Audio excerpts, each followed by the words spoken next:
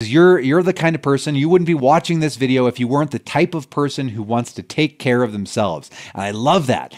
But unfortunately, the things that are available to you kind of suck. Unfortunately, most of them. So you go to do some treatment, or you go to chiropractor, physical therapy, you take some medications, maybe injections, whatever.